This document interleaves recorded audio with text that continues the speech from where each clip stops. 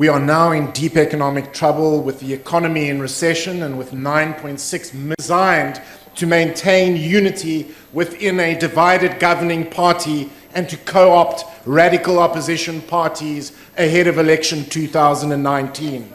We are, put simply, in deep economic trouble because President Cyril Ramaphosa is more committed to fixing the politics than he is to fixing the economics in South Africa.